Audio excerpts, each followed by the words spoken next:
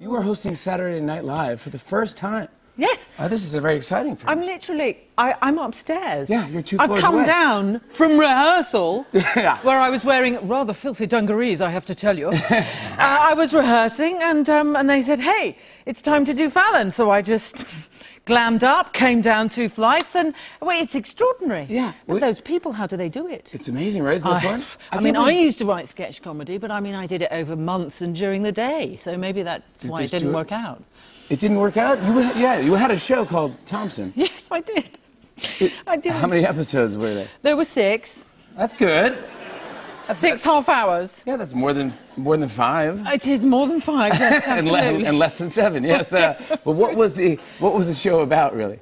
It was all the things that I had ever thought about. I mean, the first sketch was about auto-cannibalism, which was my last word on dieting. You know, so you kind of ate yourself to within an optimum body weight. And so people would, like, cut pieces off themselves, the pieces they didn't like, and eat them. Yeah, of course. So, yeah, it was kind of weird. Kind of dark? Yeah, sort of dark, absolutely. Yeah. But anyway. You also did stand-up comedy as well. I did. How was that? It depended on when I did it. For instance, at the time, a lot of my material was about herpes and Margaret Thatcher. Wow. Who were both very big at the time and kind of similar. You know? It's very good. But, I mean, I did stand up at political rallies. So I did stand up on Nelson's column in front of 64,000 people at, get this, a Reagan Out rally. Wow. Yeah, yeah. I'm that old. No, I mean, what a gig that is. Yeah, it was a terrible gig. I died a horrible, horrible death. Really? No, you mustn't ever do jokes at a political rally because everyone's so cross. So serious and so mad at you. Just mad, you know, and people come up and just say, why don't you just shut up? Yeah. Stop that, you're just stupid, just shut up. You know, and I'm going, you go, hey, anyways. I'm not Ronald Reagan, okay? I know we want him to leave the country, but please don't get cross with me. Well, you just got a big honor. You just became a dame. Yes. That's a beautiful. Congratulations. Thank you. Look at you. You look fantastic. Look at you right there with Prince William. I think that's pretty cool. I want to talk about your movie. I'm very excited about this. Late Night. Yes. Very interesting to me. Yes, yeah. Playing a late-night talk show host. What's that all about? I don't know.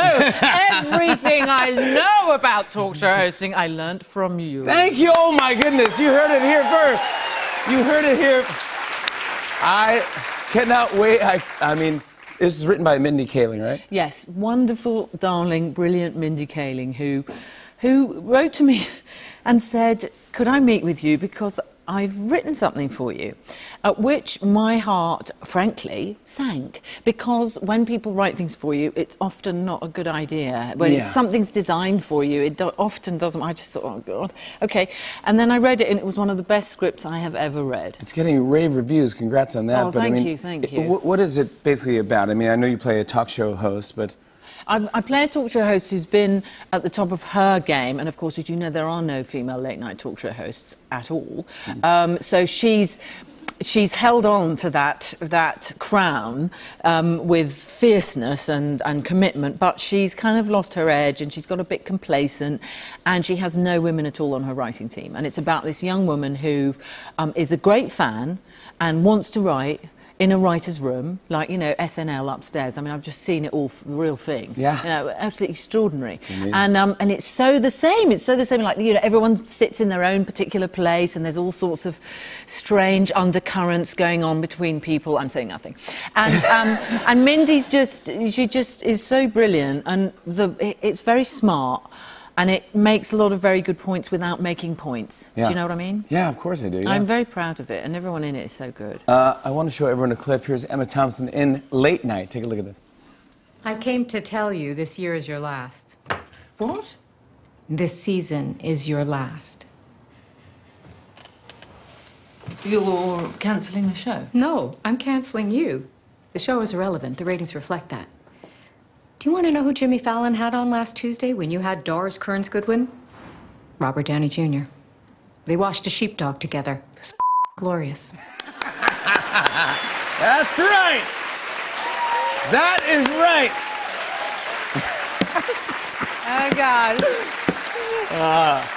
Emma Thompson, you know there's only one thing left to do. Yeah, you can see it coming. Would you like to wash a sheepdog together? Yes, of course I would. Come on!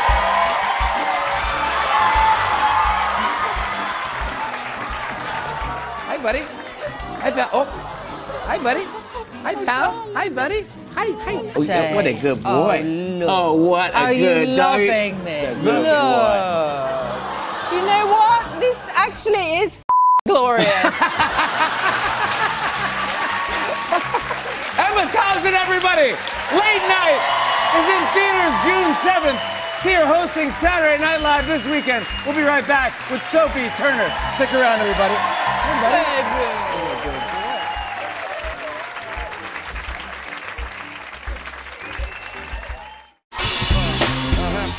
On and on and on. I said, and it's on and on and on.